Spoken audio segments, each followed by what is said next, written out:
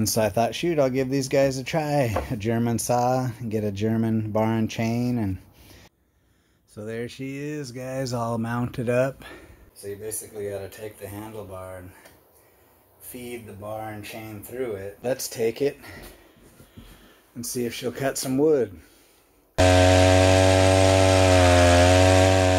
guys, it finally came in the mail.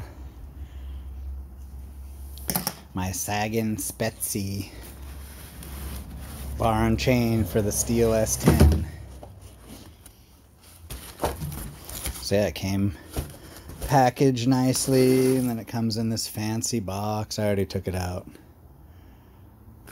And then they give you 2 chains. It's 404 chain. I already got one on there. I'm sort of jumping ahead. But yeah, those guys are cool. Send me a bunch of stickers. Some nice pins. And the reason I got this bar and chain was the S10 has sort of an oddball pattern, mounting pattern. It's very, very wide, and so these guys in Germany actually had a nice bar and chain for the old S10. She's right over there. And so I thought, shoot, I'll give these guys a try. A German saw and get a German bar and chain, and it was only like 85 bucks with free shipping. I mean, it took a while. It was like 2 weeks, I think. But yeah, that's cool. And they send you some directions and stuff. Thank you for choosing. And I guess they got them on eBay, Amazon. But yeah, really reasonably priced, and it looks like quality stuff. So let's put it on the saw, see what it looks like. So there she is, guys, all mounted up. And yeah, these old Stihl S10 bars are, see the slot is really wide. It's like even wider than the large mount Stihl stuff. So these guys actually have sprocket tip bar and chains that fit these. So yeah, there it is. Yeah, and the other thing on these Stihls, these old ones, it's weird. It has this little pin that sticks out, and that's what drives the oil pump. The oil pump and the tank and everything are in the side cover. So yeah, isn't that just the weirdest thing? And so basically it's just that pin sticking out, and so when you put it on there, you basically can't screw it up because it has to land somewhere in there. And even if it hits that little bar, it'll just move it a little bit. So I guess that's sort of their foolproof way of basically lining it up, and then that little pin just comes around and catches that crossbar and turns it. Isn't that crazy? It's dirty. I actually tried this out. I'm doing this video backwards. I've already tested it, but I thought I'd show you, because yeah, these Stihl bar covers are just so crazy. Let me set up the camera. I'll show you how it goes on. Okay, so yeah, this is sort of a funky design on these things. So here's your side cover and the handlebar.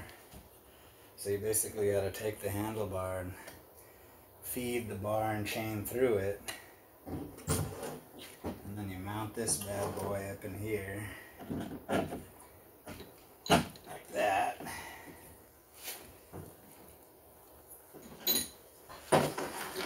Put your washers, and of course I have to get my fancy acorn nuts. But yeah, this longer bar and chain looks so much better. They always have those stubby bar and chains on these. And I realize it's probably overkill, but it looks nice. And then these Stihls, these S10s and the 08s, or the 08Ss, they have another screw back here that you have to put in that sort of holds the oil tank and clutch cover and everything on. Little assistance there. Tension that up just a little more since I used it once. Don't want to get it too tight.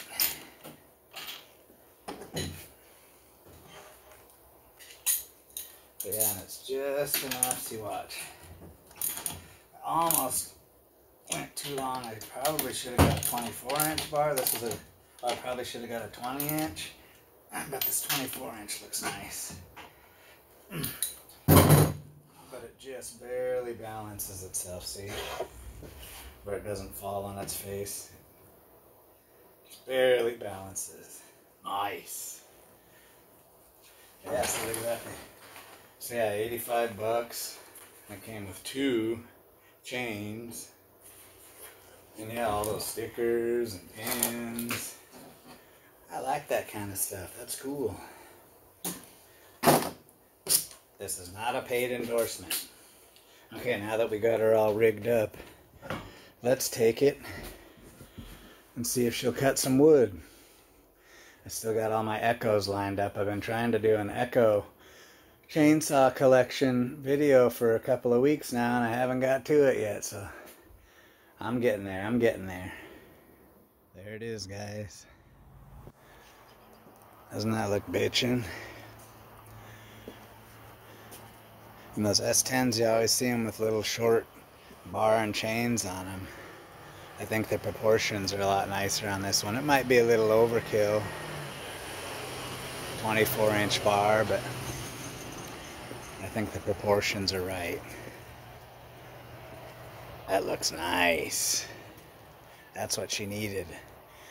And then that bucking spike that I modified, it's actually for an 070 or an 090, but I just cut the bottom tooth off and she fits.